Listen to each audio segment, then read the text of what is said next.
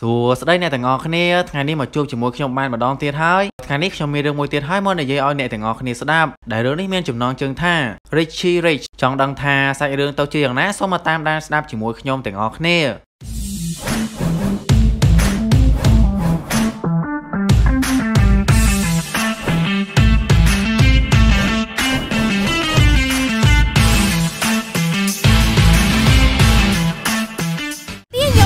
ទ្រូម៉ានីទទួលបាន$2 free ចង់នឹងកាន់តែច្បាស់ទស្សនាវីដេអូនេះឲ្យដល់ចប់រឿងចាប់ផ្ដើមមកដោយនិយាយអំពីគ្រួសារតកូរិចដែលគ្រួសារមួយហ្នឹងគឺជាគ្រួសារដែលមានជាងគេបំផុតនៅលើโลกពីព្រោះថាការកាប់ទ្រព្យសម្បត្តិអចលនវត្ថុហើយនឹងមុខចំនួនជាច្រើនរាប់មិនអស់ Richard ហើយនឹង Regina ពួកគេបានផ្ដល់កំណើតឲ្យទារកម្នាក់ដែលទារម្នាក់ហ្នឹងគឺជាអ្នកស្នងវងតកូរបស់គ្រួសារតកូរិចហ្នឹងឯងព្រោះថាទារម្នាក់ហ្នឹងគឺជាកូនប្រុសតែម្នាក់គត់របស់ពួកគេបានដាក់ឈ្មោះឲ្យកូនប្រុសរបស់ពួកគេថា Richie ដែល Richie គ្រាន់តែកើតមកភ្លាមគេក៏បានក្លាយទៅជាក្មេងដែលមានជាងគេបំផុតនៅលើโลกបាត់ទៅហើយសូម្បីតែក្បាលដោះស្លាបព្រាបញ្ចុកបាយបញ្ចុកបបរអីហ្នឹងក៏ធ្វើអំពីមាសសុទ្ធទាំងអស់តែម្ដង Richie ធំធាត់ឡើងមកដោយមានអ្នកមើលថែផ្ទាល់ខ្លួនម្នាក់ដែលមានឈ្មោះថា Herbert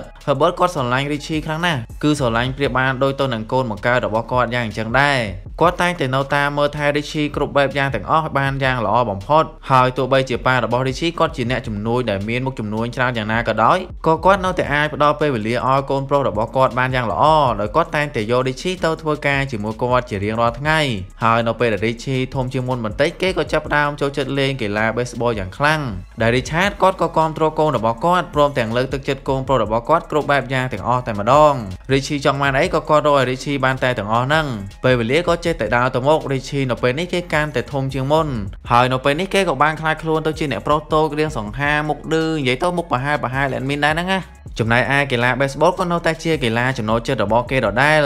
ហើយមានថ្ងៃមួយនោះ Richie ត្រូវទៅនិយាយថ្លែងសន្ទរកថាជំនួសឲ្យប៉ារបស់គេដោយប៉ារបស់គេបានទិញរោងចក្រចាស់មួយដែលខ្សែធន់ទៅហើយដើម្បីយកមកកែលម្អសារជាថ្មីអីអញ្ចឹងណាដែលវាធ្វើឲ្យម្ចាស់រោងចក្រចាស់ហ្នឹងព្រមទាំងប្រជាជនដែលនៅតំបន់ហ្នឹងសប្បាយរីករាយយ៉ាងខ្លាំងព្រោះថាពួកគេអាចនឹងមានការងារធ្វើឡើងវិញសារជាថ្មីម្ដងទៀត Richie ក៏បានជិះកន្ទុំរុយទៅដល់កន្លែងរោងចក្រហ្នឹងតែម្ដងគ្រប់គ្នាក៏បានមកឈររងចាំទទួល Richie ហើយនៅពេលដែល Richie កំពុងតែឡើងនិយាយនៅលើឆាកគេក៏បានងាកទៅឃើញក្មេងៗមួយក្រុមនៅម្ដុំហ្នឹងកំពុងតែនាំគ្នាលេង baseball យ៉ាងសប្បាយរីករាយដែលធ្វើឲ្យ Richie គេមានអារម្មណ៍ថាចង់ទៅលេងជាមួយពួកក្មេងៗទាំងអស់នោះយ៉ាងខ្លាំងក្រោយពេលដែលចុះពីលើឆាក Richie ក៏បានដើរសម្ដៅទៅរកក្មេងៗមួយក្រុមនោះប៉ុន្តែអង្គរៈរបស់គេក៏បានដើរចូលមកហាមមិនឲ្យគេដើរចូលទៅរកក្មេងៗមួយក្រុមហ្នឹងទេ Richie ក៏ត្រូវតែបង្ខំចិត្តឡើងជិះកន្ទុំរុយត្រឡប់ទៅផ្ទះរបស់គេវិញទៅធ្វើឲ្យគេបានត្រឹមតែសម្លឹងមើលក្មេងៗមួយក្រុមនឹងលេងបាល់ជាមួយគ្នាយ៉ាងសប្បាយរីករាយពីខាងលើមកតែប៉ុណ្ណោះហើយដោយសារតែហេតុការណ៍ហ្នឹងហើយធ្វើឲ្យយើងបានដឹងថាការពិតទៅជីវិតរបស់ Richie គឺខ្វះខាតអ្វីមួយយ៉ាងគឺអ្វីដែលមានលុយប៉ុណ្ណាក៏មិនអាចទិញវាយកមកបានដែរក្រោយមកគ្រួសារតកូរិចក៏បានទិញភ្នំមួយយកមកឆ្លាក់ធ្វើជាមុខរបស់គ្រួសារខ្លួនឯងអីអញ្ចឹងណានិយាយទៅមានដល់កហ្មងគ្រួសារហ្នឹង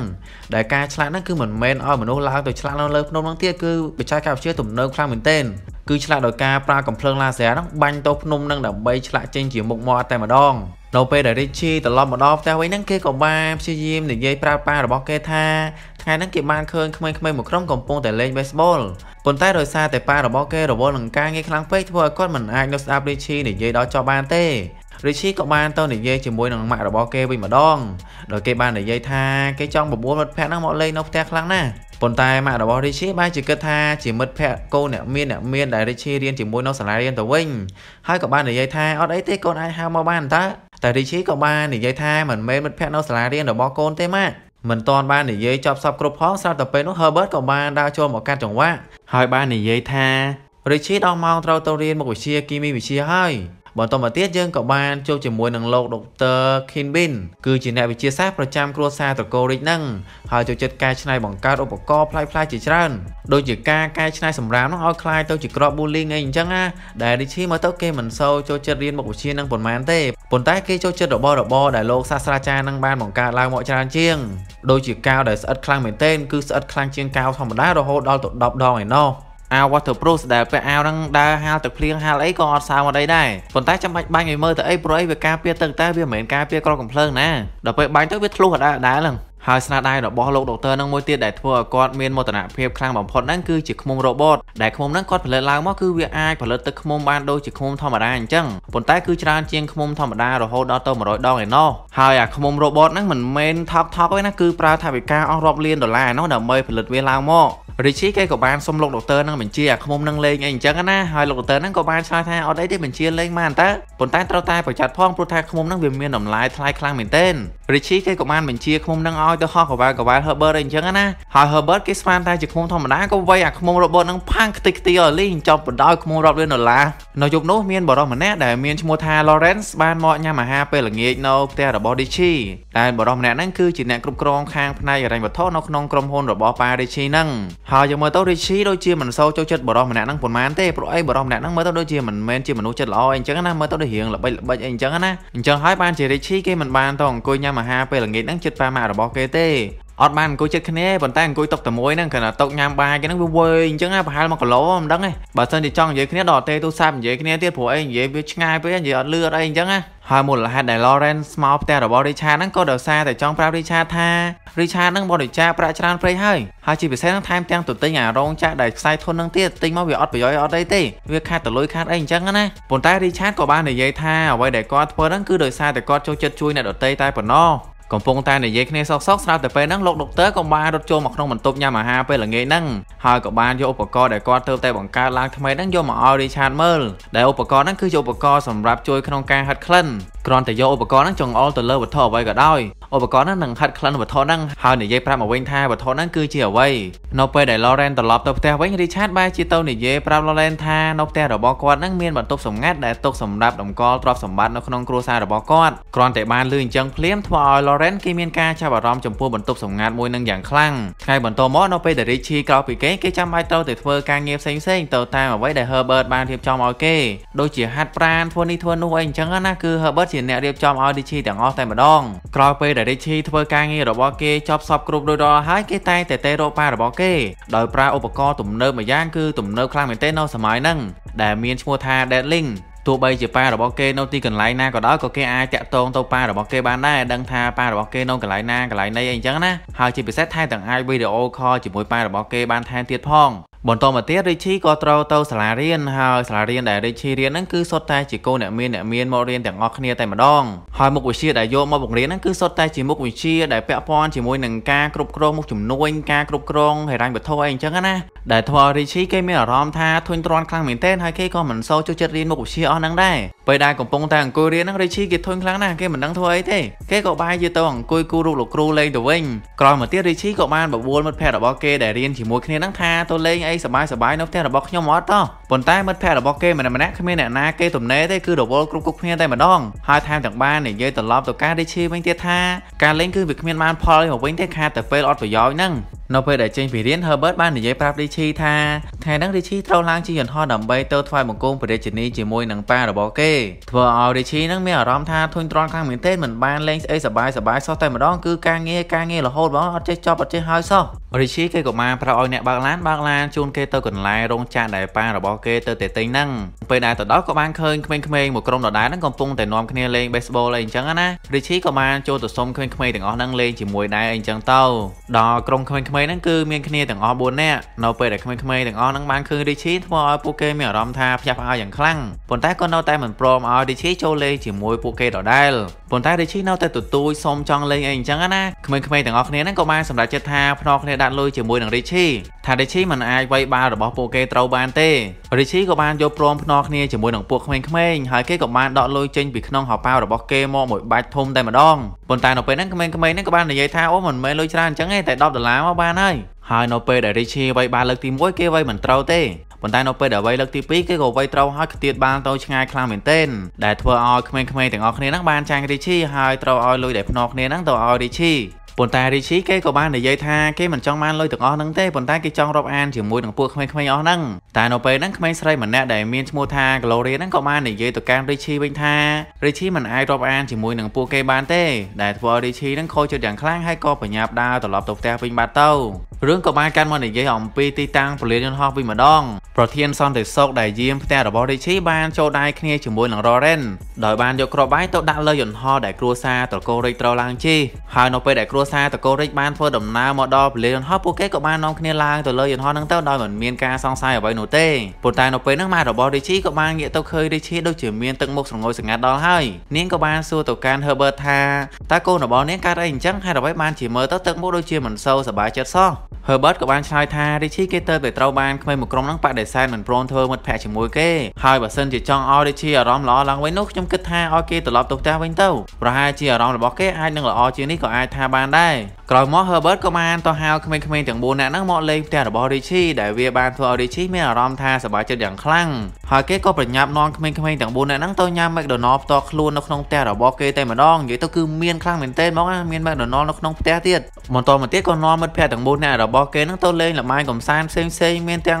ងបាញ់ផងលោតផងជិះឡានលេងផងហើយនឹង roller coaster ផងនិយាយទៅស្អីក៏មានដែរនៅក្នុងផ្ទះហ្នឹងយើងមកនិយាយអំពី Lauren វិញម្ដងដែលនៅពេលនេះគេកំពុងតែសប្បាយចិត្តហើយព្រោះអីគេគិតថាផែនការរបស់គេនឹងបានសម្រេចជាមិនខានហើយគេកំពុងតែរកអីផឹកដើម្បីរងចាំព័ត៌មានថាយន្តហោះដែលគ្រួសារតកូរិចនឹងជិះបានផ្ទុះអីអញ្ចឹងណាដើម្បីចាំទទួលដំណឹងល្អអីអញ្ចឹងទៅនៅខណៈពេលដូចគ្នានឹងដែរប៉ាម៉ារបស់ Richie ក៏កំពុងតែបើកយន្តហោះបើកខ្លួនឯងទៀតលយមែនទែនហ្មងហើយនៅពេលហ្នឹងប៉ារបស់ Richie ក៏បានប្រាប់ឲ្យម៉ែរបស់ Richie នៅបើកយន្តហោះនឹងសិនទៅព្រោះអីគាត់ចង់ទៅចូលបន្ទប់ទឹកមួយផ្លេតប៉ុន្តែការពិតទៅប៉ារបស់ Richie មិនមែនទៅបន្ទប់ទឹកទេគឺគាត់ទៅរករបស់ញ៉ាំតែប៉ុណ្ណោះដោយគាត់បានប្រើឧបករណ៍សម្រាប់ហិតក្លិនរបស់លោកដុកទ័រដើម្បីរករបស់ញ៉ាំប៉ុន្តែពេលហ្នឹងគាត់ក៏បានរកឃើញប្រអប់មួយដែលឧបករណ៍ហិតក្លិនហ្នឹងបានបញ្ជាក់ថាវាគឺជាសារធាតុអ្វីមួយយ៉ាងដែលគាត់មិនស្គាល់គាត់ក៏បានយកអាប្រអប់ហ្នឹងទៅសួរប្រពន្ធរបស់គាត់ថាសារធាតុហ្នឹងគឺជាសារធាតុអីគេនៅពេលដែលកំពុងតែនិយាយគ្នាចុះឡើងហ្នឹងគាត់ក៏ស្រាប់តែគិតឃើញថាសារធាតុហ្នឹងគឺជាសារធាតុដែលគេយកមកទុកដើម្បីបង្កើតជាគ្រាប់បែកគាត់ក៏បានប្រញាប់បើកប្រអប់នឹងមើលហើយក៏បានឃើញថាវាពិតជាគ្រាប់បែកពេលវេលាពិតប្រាកដមែនប៉ារបស់ Richie ក៏បានកវែងគ្រាប់បែកនឹងចេញទៅខាងក្រៅយន្តហោះបាត់ទៅ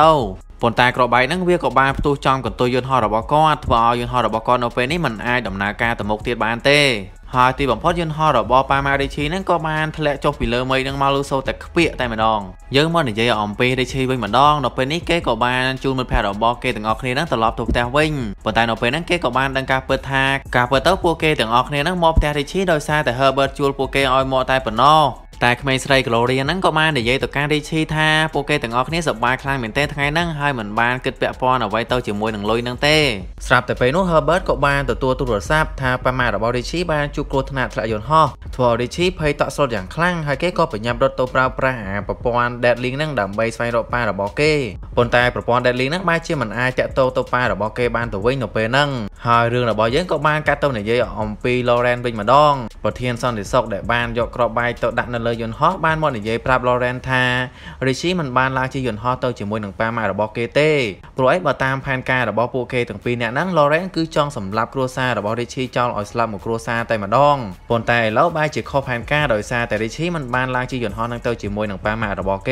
តែ Lauren គេក៏បាននិយាយថាមិនអីទេគ្រាន់តែក្មេងតូចម្នាក់មិនទាន់ស្លាប់ប្រហែលជាគ្មានបញ្ហាអ្វីទេយើងអាចដោះស្រាយបញ្ហាហ្នឹងបានត្រឡប់ទៅនិយាយអំពី Richie វិញគេនៅតែព្យាយាមតាមដានព័ត៌មានអំពីការស្វែងរកប៉ាម៉ារបស់គេប៉ុន្តែមើលទៅដូចជាគ្មានតម្រុយថាអាចរកឃើញប៉ាម៉ារបស់គេសោះតែ Richie គេនៅតែជឿថាប៉ាម៉ារបស់គេនៅរស់រានមានជីវិតនៅឡើយមិនទាន់ស្លាប់នោះទេចំណែកឯ Herbert វិញតែងតែនៅលួងលោមហើយនឹងលើកទឹកចិត្ត Richie ព្រមទាំងនៅក្បែរ Richie ជានិច្ចមិនដែលទៅណាឆ្ងាយពី Richie ទេហើយយើងមកនិយាយអំពីប៉ាម៉ារបស់ Richie វិញម្ដងការពិតទៅពួកគេទាំងពីរនាក់មិនទាន់ស្លាប់ទេប៉ុន្តែកំពុងតែជាប់នៅលើទូកសង្គ្រោះបន្ទាន់ហើយប្រព័ន្ធ Deadlink ស្អីគេហ្នឹងបែរជាមកខូចនៅពេលហ្នឹងថែមទៀតធ្វើឲ្យប៉ារបស់ Richie មិនអាចតាក់ទងទៅ Richie បានម៉ាក់របស់ Richie ក៏បានគិតឃើញថាមានតែមនុស្សម្នាក់ប៉ុណ្ណោះដែលអាចធ្វើរឿងអញ្ចឹងបាននោះគឺមានតែ Lauren តែប៉ុណ្ណោះប៉ារបស់ Richie ក៏បានដឹងថា Lauren មើលទៅមិនមែនជាមនុស្សល្អទេប៉ុន្តែគាត់បែរជាមិនដេញ Lauren ចេញពីការងារទៅវិញដោយសារតែតាំងពីដើមមកគាត់មិនដែលដេញនរណាម្នាក់ចេញពីការងារទេរឿងក៏បានកាន់មកនិយាយអំពីក្រុមហ៊ុនរបស់គ្រួសារត្រកូលរិចវិញម្ដង Lauren ក៏បានមកសម្ដែងធ្វើជាខូចចិត្តខូចអីអញ្ចឹងណានៅចំពោះមុខបុគ្គលិកគ្រប់គ្នាហ្នឹងហើយគេក៏បានតែងតាំងខ្លួនឯងនឹងធ្វើជា CEO របស់ក្រុមហ៊ុននឹងភ្លាមតែម្ដង ប៉ុន្តែ Richie ជាមួយនឹង Herbert ក៏បានមកដល់ក្រុមហ៊ុនហើយក៏បានសម្រេចចិត្តថាតែងតាំង Richie ឲ្យធ្វើជា CEO ក្រុមហ៊ុនជំនួសវិញព្រោះថា Richie គេមានភាគហ៊ុនក្រុមហ៊ុនរហូតដល់ទៅ 51% ឯណោះនៅពេលហ្នឹង Lauren ក៏បាននិយាយថាលោកប្រុសតូចនៅក្មេងណាស់មិនទាន់អាចសម្រេចចិត្តអ្វីៗបានដោយខ្លួនឯងនោះទេតែនៅពេលហ្នឹង Herbert ក៏បាននិយាយថាគាត់បានទទួលសិទ្ធិជាអាណាព្យាបាលរបស់ Richie ហើយគាត់ក៏បានផ្ដល់សិទ្ធិឲ្យ Richie ក្នុងការសម្រេចចិត្តគ្រប់បែបយ៉ាងទាំងអស់នៅក្នុងក្រុមហ៊ុនមួយនេះដោយសារតែមិនអាចប្រកែកអ្វីបាន Lauren ក៏ត្រូវបង្ខំចិត្តស្ថិតនៅក្រោមបញ្ជារបស់ Richie បន្តមកទៀត Lauren ក៏មានបំណងចង់បញ្ឈប់ការងាររបស់បុគ្គលិកចោលខ្លះដើម្បីកាត់បន្ថយការចំណាយរបស់ក្រុមហ៊ុនប៉ុន្តែដោយសារតែប៉ារបស់ Richie មិនដែលដេញបុគ្គលិកណាម្នាក់ចេញពីការងារទេអញ្ចឹងហើយបានជា Richie គេមិនយល់ព្រមចំពោះចំណុចមួយហ្នឹងទេហើយគេក៏បាននិយាយទៅកាន់អ្នកគ្រប់គ្នាថាបើសិនជាចង់ដេញបុគ្គលិកចោលគួរតែដេញអ្នកទាំងអស់គ្នាចេញមុនទៅល្អជាងធ្វើឲ្យអ្នកដែលកំពុងតែអង្គុយប្រជុំហ្នឹងនាំគ្នាភ័យគ្រប់គ្នាតែម្ដងចាប់តាំងពីថ្ងៃហ្នឹងមក Richie ក៏បានចាប់ផ្ដើមចូលមកគ្រប់គ្រងការងារនៅក្នុងក្រុមហ៊ុនរបស់គេយ៉ាងពេញលក្ខណៈតែម្ដងហើយគេក៏បានគិតអំពីវិធីអភិវឌ្ឍនំរបស់ក្រុមហ៊ុនដើម្បីឲ្យលក់ដាច់ជាងក្រុមហ៊ុនគ្រូប្រជែងរបស់គេដោយ Richie គេបានជួលអ្នកឯកទេសខាងភ្លក់នំដើម្បីមកអភិវឌ្ឍផលិតផលរបស់គេហ្នឹងហើយអ្នកឯកទេសដែល Richie ជួលមកហ្នឹងគឺជាមិត្តភក្តិទាំង4អ្នករបស់គេនឹងឯងហើយទោះបីជា Richie ចង់ធ្វើអីក៏ដោយអ្នកនៅក្នុងក្រុមហ៊ុនហ្នឹងតែងតែយល់ស្របតាមគំនិតរបស់ Richie ជានិច្ចដែលផ្ទុយស្រឡះពី Lawrence នៅពេលដែលគេបញ្ចេញគំនិតគ្មានអ្នកណាម្នាក់យល់ស្របតាមគំនិតរបស់គេទេហើយមិនយូរប៉ុន្មានចំណូលរបស់ក្រុមហ៊ុន Richie ក៏មានការកើនឡើងជាបន្តបន្ទាប់ប៉ុន្តែ Lawrence ក៏បានរៀបចំផែនការអាក្រក់ដើម្បីទម្លាក់កំហុសឲ្យ Herbert ថាបានរកឃើញសារធាតុដើម្បីផលិតជាគ្រាប់បែកនៅក្នុងបន្ទប់របស់គាត់ហើយបានចោទប្រកាន់ Herbert ថាគាត់គឺជាអ្នកបំផ្ទុះគ្រាប់បែកនៅលើយន្តហោះរបស់ប៉ាម៉ា Richie ធ្វើឲ្យ Herbert ត្រូវបានប៉ូលីសចាប់ខ្លួនយកទៅឃុំឃាំងនៅក្នុងពន្ធនាគារបាត់ទៅដែលធ្វើឲ្យនៅពេលនេះ Richie ត្រូវរស់នៅតែម្នាក់ឯងដោយគ្មានអ្នកណាម្នាក់ចាំតាមមើលថែរក្សាគេបន្តទៀតទេហើយជាពិសេសអាប៉ែ Lawrence នឹងថែមទាំងបានទទួលសិទ្ធិធ្វើជាអាណាព្យាបាលរបស់ Richie ជំនួសឲ្យ Herbert ថែមទៀតផងត្រឡប់មកដល់ប៉ាម៉ាក់របស់ Richie វិញម្ដង Richard បានឃើញវ៉ាលីរបស់ប្រពន្ធគាត់ដែលធ្លាក់ពីលើយន្តហោះអណ្ដែតមកជិតទូករបស់ពួកគេប៉ុន្តែនៅក្នុងវ៉ាលីហ្នឹងគឺមានតែសម្លៀកបំពាក់ហើយនិងម៉ាស៊ីនកោសពុកមាត់តែប៉ុណ្ណោះគឺថាមើលទៅគ្មានអ្វីដែលមានប្រយោជន៍អាចយកមកប្រើប្រាស់បានតតែសោះត្រឡប់មកនិយាយអំពី Richie វិញម្ដងនៅពេលនេះ Richie គេត្រូវ Lawrence បង្ខំឲ្យនៅតែក្នុងផ្ទះមិនអាចចេញទៅខាងក្រៅបានទេហើយជាពិសេសថែមទាំងដាក់កាមេរ៉ាសុវត្ថិភាពជាច្រើនកន្លែងដើម្បីចាំតាមដានសកម្មភាពរបស់ Richie នៅក្នុងផ្ទះរបស់ Richie នឹងថែមទៀតផងបន្ថែមពីលើនេះទៀតនៅពេលនេះអាប៉ែ Lawrence ហ្នឹងក៏បានរើមកនៅក្នុងផ្ទះរបស់ Richie នឹងថែមទៀតដោយអាប៉ែ Lawrence ជាមួយនឹងអាប៉ែប្រធានសន្តិសុខហ្នឹងកំពុងតែព្យាយាមស្វែងរកបន្ទប់សម្ងាត់លាក់ទ្រព្យសម្បត្តិរបស់គ្រួសារតកូ Richie ដែល Richard ប៉ារបស់ Richie ធ្លាប់បាននិយាយប្រាប់ Lawrence កាលពីមុនមកហ្នឹងប៉ុន្តែក៏គ្មានអ្នកណាម្នាក់ដឹងថាបន្ទប់សម្ងាត់ដែល Richard បាននិយាយហ្នឹងវានៅទីកន្លែងណាដែរអំឡុងពេលដែលអាប៉ែចិត្តអាក្រក់ទាំងពីរអ្នកហ្នឹងកំពុងតែនិយាយគ្នាហ្នឹងលោកដុកទ័រក៏បានលួចស្ដាប់អាប៉ែពីរអ្នកហ្នឹងនិយាយគ្នាធ្វើឲ្យគាត់បានដឹងរឿងទាំងអស់ដែលបានកើតឡើងថាវាគឺជាស្នាដៃរបស់អាប៉ែពីរអ្នកហ្នឹងលោកដុកទ័រក៏បានប្រញាប់ទៅនាំខ្លួន Richie មកបន្ទប់ពិសោធន៍របស់គាត់ហើយគាត់បានប្រាប់ Richie ឲ្យទៅជួយ Herbert ចេញពីក្នុងគុកមកវិញដោយគាត់បានឲ្យសារធាតុរាវមួយយ៉ាងដែលអាចធ្វើឲ្យដៃរលាយបានត្រឹមតែមួយប្រព្រិចភ្នែកតែប៉ុណ្ណោះទៅឲ្យ Richie បន្ទាប់មកទៀត Richie ក៏បានធ្វើដំណើរទៅពន្ធនាគារដើម្បីសុំជួបជាមួយនឹង Herbert ដោយបានយកថ្នាំដុសធ្មេញដែលនៅខាងក្នុងថ្នាំដុសធ្មេញហ្នឹងគឺជាសារធាតុរំលាយដៃរបស់លោកដុកទ័រយកទៅឲ្យ Herbert ព្រមទាំងបានសរសេរសម្បត្តិមួយច្បាប់ជាអក្សរឡាតាំងភ្ជាប់ជាមួយនឹងថ្នាំដុសធ្មេញនឹងថែមទៀតផងនៅពេលដែល Herbert បានទទួលរបស់ហើយគេក៏ប្រញាប់ទៅដុសធ្មេញប៉ុន្តែនៅពេលដែលច្របាច់ថ្នាំដុសធ្មេញដាក់លើច្រាសដុសធ្មេញហ្នឹងក៏បានរលាយខ្សលភ្លាមតែម្ដងគាត់ក៏បានយកសម្បត្តិដែលបានផ្ញើមកហ្នឹងយកមកអានក្នុងសម្បត្តិហ្នឹងសរសេរថានៅពេលដែលមានគ្រោះថ្នាក់កុំភ្លេចយកថ្នាំដុសធ្មេញទៅលាបនឹងចម្រឹងដៃផងដែលធ្វើឲ្យ Herbert គាត់ឆ្ងល់យ៉ាងខ្លាំងថាឲ្យយកថ្នាំដុសធ្មេញទៅលាបនឹងចម្រឹងដៃដើម្បីអីទ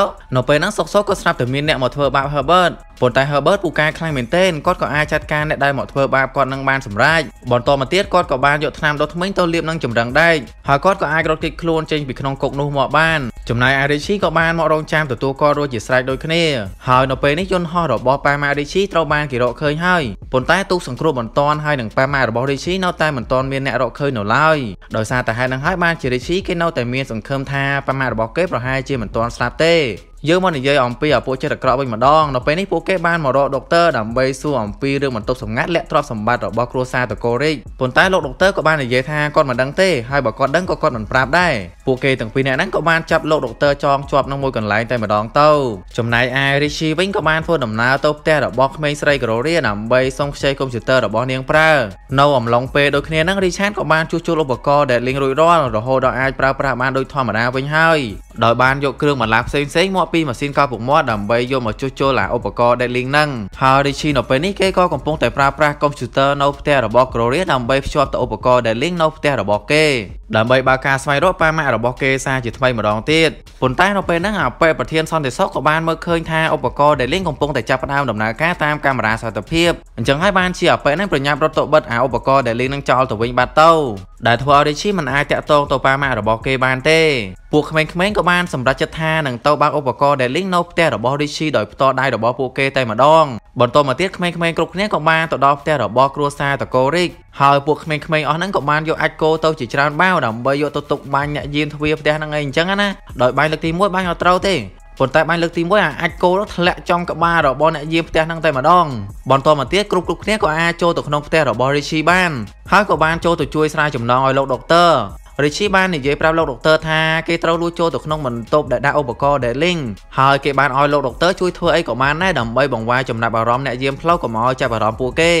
លោកដុកទ័រក៏បានយកថ្នាំពិសេសម្យ៉ាងដែលគាត់បានបង្កើតឡើងគឺជាថ្នាំដែលអាចបង្កើតពពុះសាប៊ូបានច្រើនខ្លាំងមែនទែនយកទៅចាក់នៅក្នុងទុយោទឹកបាញ់នៅខាងមុខផ្ទះរហូតធ្វើឲ្យអាទឹកបាញ់ហ្នឹងបែកពពុះសាប៊ូពេញផ្ទះតែម្ដងចំណែកឯមិត្តភ័ក្តិប្រុសៗរបស់ Richie 3នាក់ទៀតហ្នឹងក៏បាននាំគ្នាទៅកាត់ខ្សែកាមេរ៉ាសុវត្ថិភាពចោលហើយក៏ប្រញាប់រត់ទៅរងចាំនៅខាងក្រៅផ្ទះវិញ Richie ហើយនិង Herbert នៅពេលនេះគេអាចចូលទៅបើកឧបករណ៍ដែលលេងបានសម្រេចហើយប៉ុន្តែពួកគេមានការភ្ញាក់ផ្អើលយ៉ាងខ្លាំងព្រោះថាឧបករណ៍ដែលលេងហ្នឹងបានបង្ហាញថាប៉ាម៉ាក់របស់គេកំពុងតែនៅក្នុងផ្ទះរបស់តកូរិចហ្នឹងឯងនៅពេលហ្នឹង Lauren ក៏បានបង្ហាញខ្លួនចេញមកព្រមជាមួយនឹងប៉ាម៉ាក់របស់ Richie ដែលត្រូវបានគេចាប់ចងរួចស្រេចទៅហើយចំណែកឯក្មេងៗដែលកំពុងតែនៅខាងក្រៅក៏ត្រូវបានគេចាប់ខ្លួនបានដូចគ្នា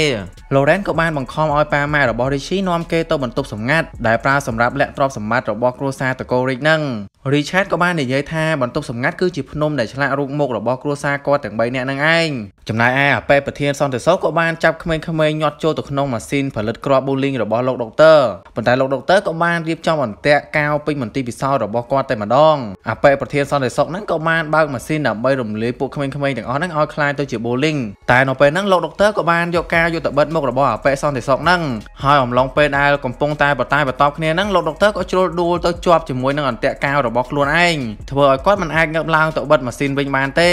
តែនៅពេលហ្នឹងលោកដុកទ័រក៏បានប្រើអាវុធសម្ងាត់របស់គាត់គឺជាឃ្មុំរ៉ូបតហ្នឹងឯងគាត់បានបញ្ជាឲ្យឃ្មុំហោះទៅបុកគូរបស់អបិប្រធានសន្តិសុខហ្នឹងរហូតខ្ទាតទៅបុកចំកុងតាក់បិទម៉ាស៊ីនតែម្ដងធ្វើឲ្យពួកក្មេងៗអាចរួចខ្លួនចេញមកវិញបានដោយជោគជ័យចំណែកឯ Lauren ក៏បានឲ្យប៉ាម៉ាក់របស់ Richie នាំគេទៅបន្ទប់សម្ងាត់ដែលជាបន្ទប់ដាក់ទ្រព្យសម្បត្តិហ្នឹងហើយចំណែកឯ password ដែលប្រើដើម្បីអាចបើកទ្វារបន្ទប់សម្ងាត់ហ្នឹងបានហ្នឹងគឺជាការប្រើសំឡេងច្រៀងរបស់ប៉ាម៉ាក់ Richie ទំនើបខ្លាំងមែនទែនហ្មងបច្ចេកវិទ្យាគេតែនៅពេលដែល Lauren បានចូលទៅដល់ខាងក្នុងគេមានអារម្មណ៍ថាខកបំណងខ្លាំងមែនទែនព្រោះថាទ្រព្យសម្បត្តិទាំងអស់ដែលនៅក្នុងហ្នឹងមិនមែនជាទ្រព្យសម្បត្តិដែលមានតម្លៃអីទេគឺវាគ្រាន់តែជាវត្ថុអនុស្សាវរីយ៍ផ្សេងៗដែល Richard ហើយនិងប្រពន្ធរបស់គាត់ស្រឡាញ់ចូលចិត្តតែប៉ុណ្ណោះចំណែកឯទ្រព្យសម្បត្តិពិតប្រាកដ Richard ក៏បាននិយាយថាផ្ញើនៅធនាគារឯណោះទេអ្នកណាឈួតយកទ្រព្យសម្បត្តិមកដាក់នៅក្នុងឡានភ្នំអញ្ចឹងនៅពេលហ្នឹង Lauren ក៏ចង់សម្លាប់ពួកគេទាំងពីរនាក់ហ្នឹងចោលប៉ុន្តែ Richie ក៏បានដើរចូលមកដល់ល្មមព្រមទាំងបានឌឺដងឲ្យ Lauren ហ្នឹងបាញ់សម្លាប់គេថែមទៀតផង Lauren ក៏បានបាញ់សម្ដៅទៅកាន់ Richie ប៉ុន្តែ Richie គេមិនបានកើតអីទេដោយសារតែគេបានពាក់អាវក្រោះការពារក្រោះកំភ្លើងរបស់លោកដុកទ័របន្តមកទៀត Richie ក៏បាននាំប៉ាម៉ាក់របស់គេរត់គេចប៉ុន្តែផ្លូវដែលត្រូវរត់គេចហ្នឹងគឺត្រូវសរសៀឆ្លងកាត់ខាងមុខរូបចម្លាក់របស់ពួកគេអីអញ្ចឹងណាហើយនៅពេលហ្នឹងអបិប្រធានសន្តិសុខក៏បានប្រើកំភ្លើងឡាស៊ែរបាញ់សម្ដៅទៅកាន់ពួកគេថែមទៀតតែនៅពេលហ្នឹង Herbert ក៏បានចូលមកខាត់អបិសន្តិសុខហ្នឹងប៉ុន្តែវាក៏បានធ្វើឲ្យម៉ាក់របស់ Richie ស្ទើរតែធ្លាក់ចុះមកពីលើភ្នំហ្នឹងទៅហើយតែប៉ារបស់ Richie ក៏បានចាប់ដៃប្រពន្ធរបស់គាត់បានទាន់ពេលហើយក៏បានក្រវែងប្រពន្ធរបស់គាត់ទៅជាប់នៅកន្លៀតថ្មដែលនៅក្បែរនោះ Lauren គេនៅតែតាមគ្រួសារតកូរិចមិនឈប់សោះហើយអំឡុងពេលដែលអបិប្រធានសន្តិសុខកំពុងតែរៀបចំបាញ់កំភ្លើងឡាស៊ែរម្ដងទៀតហ្នឹង Herbert ក៏បានយកដុំថ្មមកវាយក្បាលរបស់អបិសន្តិសុខហ្នឹងធ្វើឲ្យអបិហ្នឹងសន្លប់បាត់ទៅបន្តមកទៀត Herbert ក៏បានប្រើកំភ្លើងឡាស៊ែរហ្នឹងបាញ់សម្ដៅទៅអបិ Lauren ជំនួសវិញធ្វើឲ្យ Lauren ធ្លាក់ជើងជាប់ខ្សែក្បាលចុះក្រោមតេងណោងនៅចំពោះមុខប៉ាម៉ាក់របស់ Richie ហើយនៅពេលហ្នឹងប៉ាម៉ាក់របស់ Richie ក៏បានសម្រេចចិត្តថាដេញអបិ Lauren ចេញពីការងារតែម្ដងហើយថែមទាំងបានដាល់អបិ Lauren ហ្នឹងមួយដៃចំកណ្ដាលមុខថែមទៀតផងទីបំផុតគ្រួសារតកូរិចក៏ត្រឡប់មកជាមានក្តីសុខដោយការពីមុនវិញហើយជាពិសេស Richie នៅពេលនេះគេមិនមានអារម្មណ៍ថាឯកាដោយការពីពេលមុនទៀតទេព្រោះថានៅពេលនេះ Richie គេមានមិត្តភក្តិជិតស្និទ្ធរហូតដល់ទៅ4នាក់ឯណោះធ្វើឲ្យជីវិតរបស់ Richie នៅពេលនេះគឺពិតជាមានក្តីសុខខ្លាំងមែនទែនហើយរឿងរបស់យើងក៏ចប់តែត្រឹមនឹងដូចគ្នាអរគុណច្រើនបាយបាយរបៀបទាញយកកម្មវិធីនឹងចុះឈ្មោះ True Money App ចូលទៅកាន់ Play Store ឬ App Store ចុចប៊ូតុង Search វាយពាក្យ True Money ចុចប៊ូតុង Download ចូលទៅកាន់ True Money App ជ្រើសរើសភាសាបញ្ចូលលេខទូរស័ព្ទបញ្ចូលលេខកូដសម្ងាត់របស់អ្នកបញ្ចូលព័ត៌មានផ្ទាល់ខ្លួនដើម្បីទទួលបាន$2 free ពី True Money App ចូលគណនីនិងចុចលើឈ្មោះគណនីរបស់អ្នកចុចដំឡើងរួចផ្ទៀងផ្ទាត់ព័ត៌មានរបស់អ្នក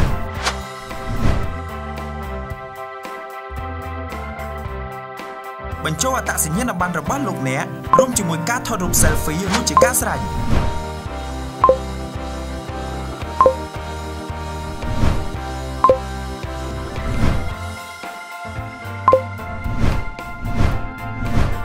ទាញយកនិងប្រើប្រាស់ True Money App ឥឡូវនេះ